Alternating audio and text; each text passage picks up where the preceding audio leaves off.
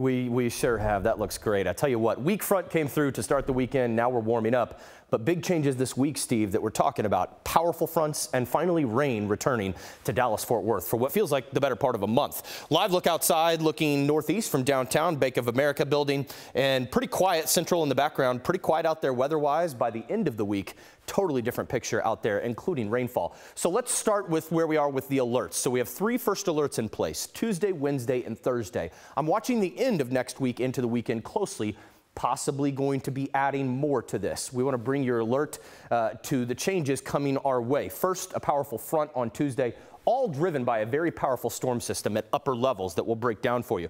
But Tuesday first, I think we see strong southerly winds out ahead of this storm system. This happens pretty frequently in the spring and the fall. That'll return warm Gulf moisture to south parts of the plains. We're talking North Texas up through Oklahoma and Kansas. Then Wednesday, we will see that first cold front, pretty powerful through the afternoon and evening. Now, we could see a couple strong and maybe even a severe storm or two, although I don't expect widespread severe storms. I do think some will have enough instability and probably wind shear for robust updrafts. So that'll be on Wednesday. And then we see rain kind of push out Thursday in time for trick-or-treating. That's great news. And then again, watching late week. But all in all, a lot of changes on the way. And it really starts with those southerly winds on Tuesday. And then we see that first front approach us. Let's take a look now. Look at this. Upper levels. Here's the big storm system, what we call a trough. What I'm watching with this is all the energy out of a trough exits what we call the right rear quadrant. Picture a roller coaster, and you build all that momentum right once you hit the ground and come out. That's where all the momentum is traveling. So all that momentum is going to be ejected over the central and southern plains. That is why there are going to be organized storms in the middle of the week and all those changes for the central part of the country. Let's go over to the maps because there's another storm system that's going to follow that one.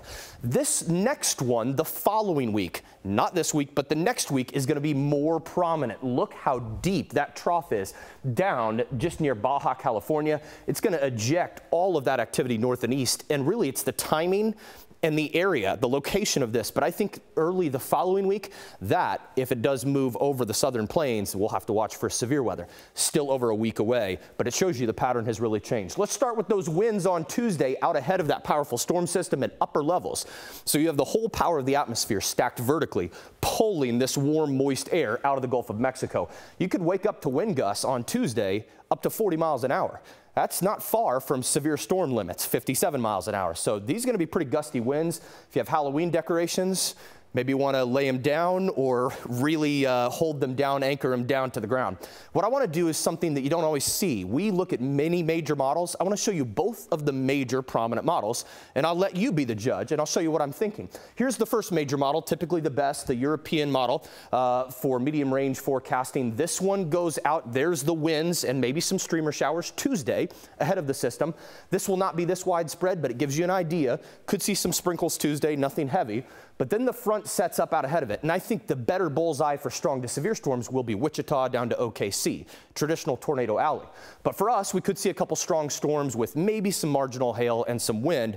It all depends on how surface-based these storms are. Then that front pushes through and these become more linear. Maybe a marginal wind gust threat in there, but I think some heavy rain is going to come into play there because that front will anchor and hold that moisture out of the Gulf. The good news here, Thursday night for trick-or-treating, it could clear out. This is becoming more progressive. We like to see it with this front. Let's look at the other major model, the American model, also coming into more agreement. When I see both of them agreeing, that's better news in terms of you have an idea what's going to happen. There's that front coming through Wednesday. It's out of here Thursday night for trick-or-treating. That's a good trend we're seeing. But then it keeps that front nearby and stalls, and we could have rainfall in through the weekend. So we're watching for the possibility of heavy rainfall next weekend. No guarantees yet. Don't take numbers just to heart, but rainfall we've been needing. Also a chance of some isolated localized flooding. Hard to believe I'm saying that. There you go. First alerts Tuesday through Thursday. Temperatures down to the 70s. Watching next weekend closely. But Steve, rain chances start Tuesday and last all the way through that forecast.